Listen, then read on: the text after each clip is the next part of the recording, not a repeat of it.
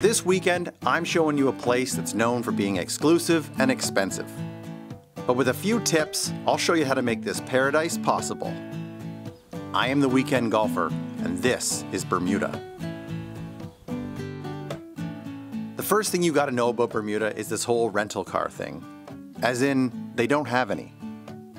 As you come out of the airport, you better have 50 bucks ready to pay for a taxi to get you to the hotel. Tourists are expected to get around the island by taxi, ferry, bus, or learning to ride a moped real fast. But don't fear, I found a solution. This is the Twizy. It's a two-person enclosed electric vehicle that will save you both time and money and squash all the safety concerns that you have about riding a moped.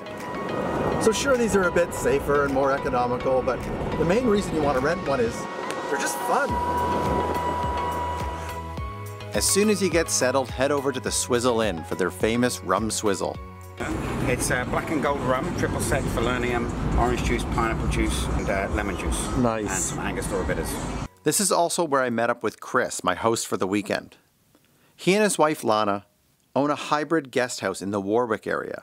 It's a perfect location for golfers or families looking to cut down on some costs without sacrificing comfort or luxury. Plus, it's a truly authentic way to stay on the island. When Chris first suggested, playing a par 3 course, I thought, come on, Chris, really? I'm gonna play a par 3 course. I'm gonna come all the way to Bermuda and play a par 3 course. And then we got out there and it's unlike any par 3 I've ever played. I fully expected to go out there and use like 7-iron wedge at max, and I used every single club in my bag. I used 5-iron, I used a hybrid at one point. There's a hole out there that's 220 yards. There were some holes that were extreme uphill, some holes that were extreme downhill. And it's 18 holes. It's not like you're circling around doing a back 9 that you've already played once. This is 18 holes, and they all look at the ocean. Don't let the words par 3 deter you from playing this course. It hosts the Grey Goose World Par 3 Championship. It's a fun change-up. This to win the Open. Oh, it's in! Now obviously you've come to Bermuda for a reason. They have the world's best beaches. Horseshoe Bay offers a beach with a bar, restrooms, and easy taxi pickup and drop off. But for me, I like going where the locals go, which means checking out Elbow Beach and Jobson's Cove. Frankly, as long as the day ends dark and stormy, I'll be fine. So with the second round, there's only one course that you gotta play, and that's Port Royal. This golf course feels like somebody took something out of Scotland, picked it up, and just dropped it down here. I thought you said this has a decent view.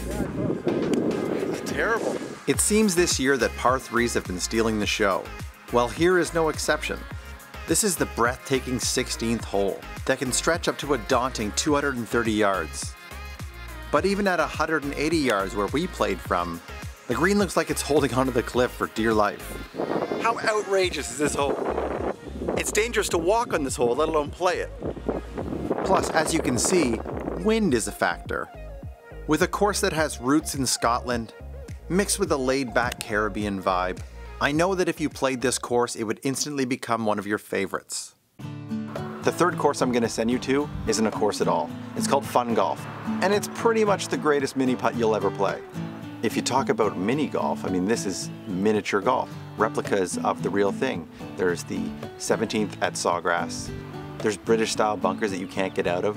On the first hole, you're putting over water, literally over water. If you can't have a fun round of golf at a place that's called Fun Golf, there's something wrong with you. Bermuda ticks all the boxes for what makes a great golf vacation. And hopefully this shows you how it can be done without breaking the bank. For more trip ideas, keep watching me on SCOREGolf and follow me at The Weekend Golfer.